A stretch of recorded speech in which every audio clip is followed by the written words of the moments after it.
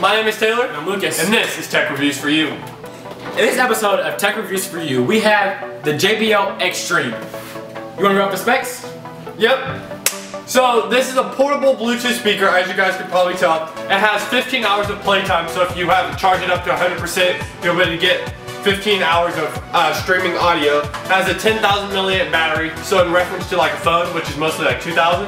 And then this can also charge devices. So say your phone goes dead, you can plug in the USB, charge up your phone. It's got speakerphone compatibility, so if someone calls you while you're playing music, you're able to answer the calls. And it's splash proof. So that's nice if you're in the rain, but if it gets like muddy, you can also rinse it underwater to clean it off.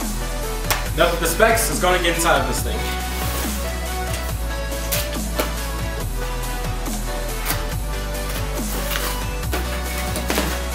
So as you guys know from our previous JBL unboxing, JBL does like a pretty good job with their packaging.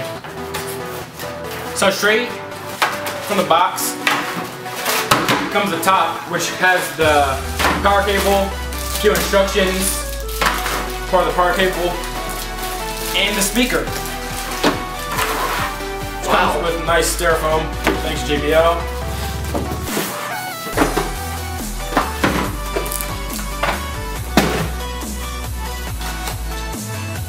Oh, the leather strap.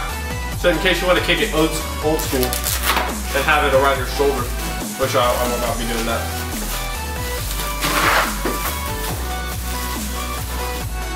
The beast that lives within. Wow, that's sweet. So there's a zipper on the bottom. Oh, to access the ports because it's splash proof. Makes sense.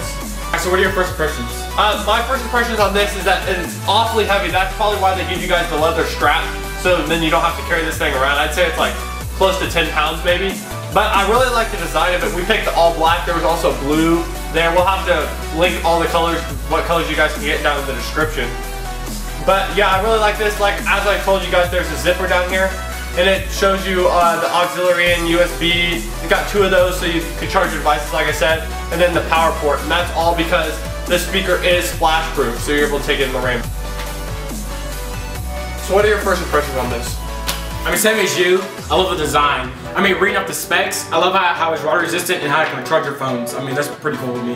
So we're gonna go ahead and play you guys some music from the Extreme. Let us know down in the comments how it sounds.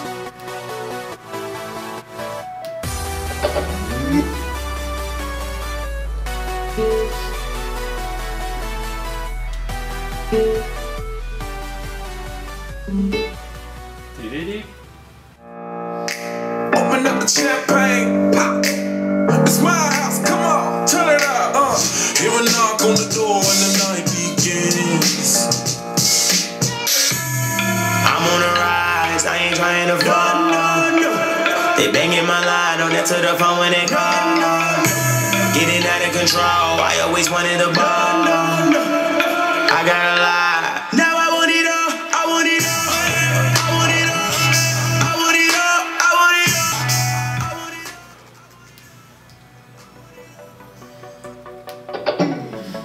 all. So there are a couple samples of some songs for you guys. What are your first impressions on the sound?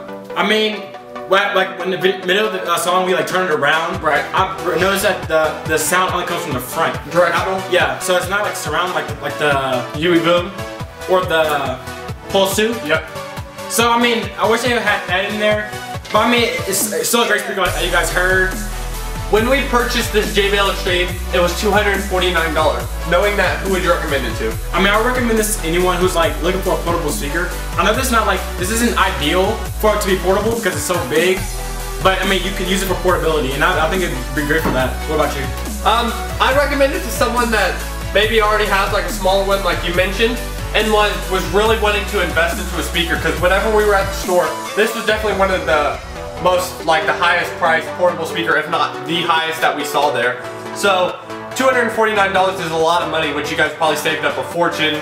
You know, I don't know if you guys want to drop it on this, but you know, if you have some extra money lying around, then this is definitely one to go for. It sounds really nice. In comparison to the Pulse 2, I think it like far and surpassed that. So for the money, I think it's worth it.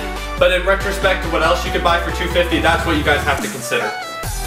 So So after unboxing the JBL Extreme, does it get the TR4 approval?